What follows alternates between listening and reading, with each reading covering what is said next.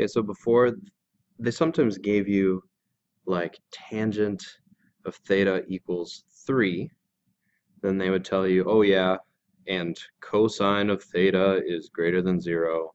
And then they would ask, what are sine theta and cosine theta? So we would have to reconstruct a reference triangle. And with cosine of theta, we would have to figure out which quadrant is it in. Is it a 1, 2, 3, 4? And then after we've reconstructed it, we would start doing the SOHCAHTOA things to get the fractions for sine and cosine. Here's a different way. We're going to use Pythagorean identities. And so tan squared plus 1 is secant squared. That is the one of the Pythagorean identities we're going to use here. So let me write that out again.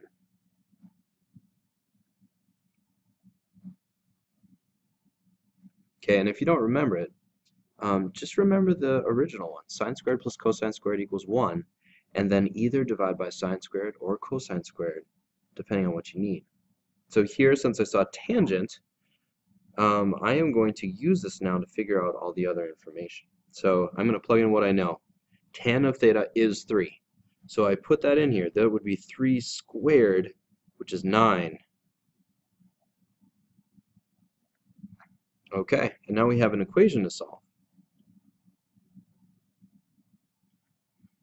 Alright, now instead of writing this as secant squared equals 10, I'm going to write this now as 10 equals 1 over cosine squared theta.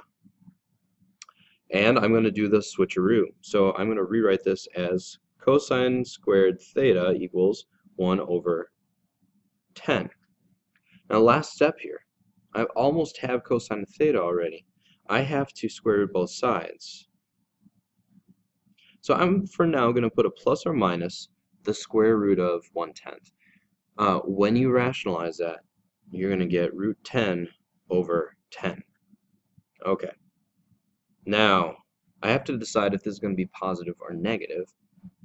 Lucky for me, they just laid it out for me. Cosine of theta has to be positive, so I know that this has to be the positive version.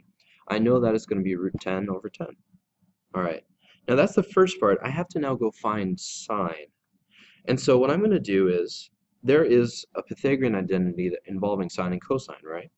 So let's just use that. Sine squared of theta plus cosine squared of theta equals 1. And plug in what I know. So cosine theta is this.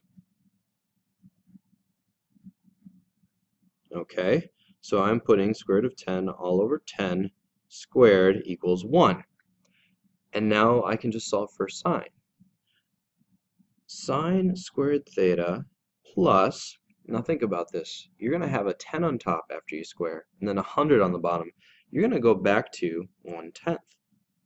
Now, if you thought about it like way back here, cosine squared is just 1/10. So instead of putting root 10 over 10 back in, I could have just replaced cosine squared with 1/10. But it doesn't really matter. You get to the same spot. Now I'm going to subtract 1/10 on both sides. And so 10/10 over minus 1/10 would be 9/10. And we're almost done. So this would be sine of theta equals the square root of 9/10, which would be 3 over root 10. Okay, and this also is plus or minus because we square rooted. So let's leave that in there. And then let's rationalize. So I multiply by root 10 on top and on bottom. I have 3 root 10 all over 10. So the question is that a positive or negative sign? Based on what they gave us, it has to be positive. Here's how I know. Tangent of theta is 3. And tangent is sine over cosine. So if cosine is positive, that means sine had to be positive too. All right, so there are my two answers. Instead of drawing a triangle, we could just keep using these identities. Okay, so I'm going to give one to you to try on your own. Call this my try problem.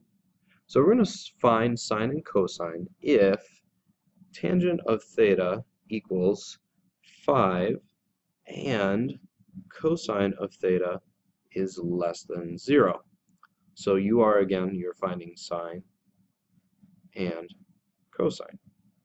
So now would be the time to pause the video and try it out. Okay, so the answer. We are going to use the same identity because we're given tan. If it was cotangent, you would use the other Pythagorean identity. But here we're going to use, again, tan squared plus 1 equals secant squared theta.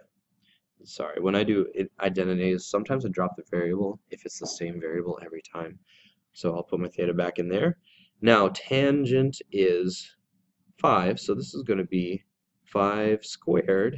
It's going to be 26 on that side. And then we're going to square root both sides. Well, let's not do that first. Let's think of this as 1 over cosine squared.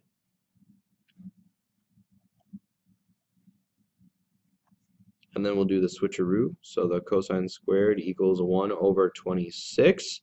And when I square root both sides, cosine of theta equals, it would be the square root of this, but we got to rationalize. And so the square root of 26 over 26 would be your answer. Is it going to be positive or negative? We know it's got to be negative. Okay. So by the way, when we find our sign, we also know that the sign has to be negative because sine over cosine is tangent. If cosine is negative, sine has to be negative too, so that it's a positive 5. Okay, so again, sine squared theta plus cosine squared theta equals 1. And I know cosine squared of theta was 1 over 26. So I'm just going to jump there. I'm just going to put plus 1 over 26 equals 1. And then when I subtract 1 over 26 to both sides, I have sine squared theta equals 25 over 26, square root both sides. And I know it's going to be negative. Square root of 25 all over square root of 26. And then we rationalize. So it's a lot of little math work here. Square root of 25 on top is 5. Square root of 26 all over 26. Shoo. Okay, so there's the sign.